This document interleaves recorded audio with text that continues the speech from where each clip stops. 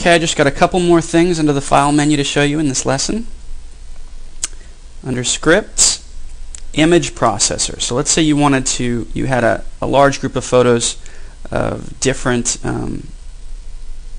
types, JPEGs, PSD files, TIFFs.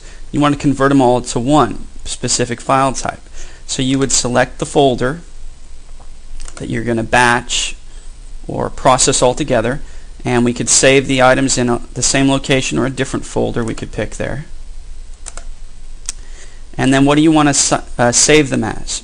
You can convert them to sRGB, quality level. You can resize to fit by a certain pixel and width and height size. You can save it as a PSD file. So you could save it in multiple formats all at the same time if you wanted to. Every file in the folder you specified. And then once you are done with your selections, you hit Run, and it processes them all at the same time as a batch. So there's something that could save some time. Alright, another thing under Scripts. Load files. There's one that's missing here. Let me show you because we don't have anything opened. I'm going to open a file that has layers to it. This one. Go down to Scripts. You see export layers to files. So each, notice this file that we open has many different layers to it. So we could export each of those layers to a separate file. So what do you want to save those layers as? JPEGs, PDFs, whatever you want. What do you want to name the prefix for those layers?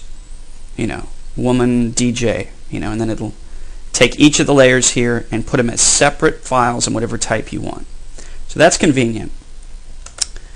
Alright, another one. That was export layers to files. Load files into stack. Now this will be interesting. Basically, rather than taking a photo and dragging it over to be a separate layer, you could choose multiple files, like the fish,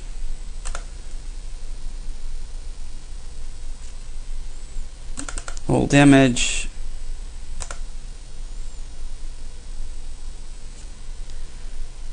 actually I better remove old image because it's black and white and sometimes that interferes. I'm going to do one more. Ranch house, maybe. Palm tree. Did I not put palm tree yet? There we go. So whichever ones you want. Attempt to automatically align, create smart objects. No, I'm not going to pick any of that. You can add open files. Let's say we had a few files open right now. But I'm going to hit OK, and it'll open up a brand new document.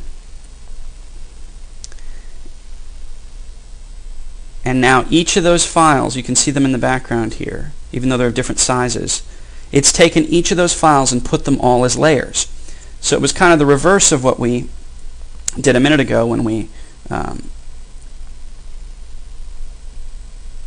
exported all the layers to separate files. Now we're taking all separate files and putting them into one document as separate layers. So that's useful rather than dragging each one at a time, opening each file, and then dragging it over into the layer menu here. You can just grab all the files and say, merge it into one project and put them as layers. So that'll be something useful that you're going to use under Scripts. File info, you can tag each file with a plethora of detail. Document title, author, author title, description, description writer, keywords, copyright information, camera data, shutter speed, exposure, all that you can add. Categories, supplemental information, history, advanced, TIFF properties, just any number of information that you want to record as data for that file. So there's another thing that you may be using on a regular basis. And then a couple simple ones you've seen in other applications. Page setup, this looks very familiar. Portrait, landscape, paper size, source that you'll be using when you're printing.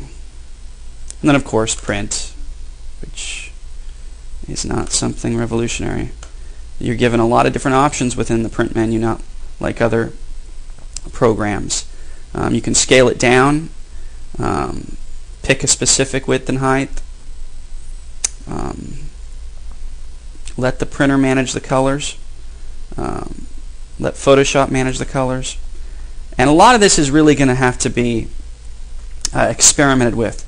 There's no rhyme or reason to just say, hey, pick this, this is the best one. You're going to have to experiment. So this is where you'd be doing your printing, and you hit print.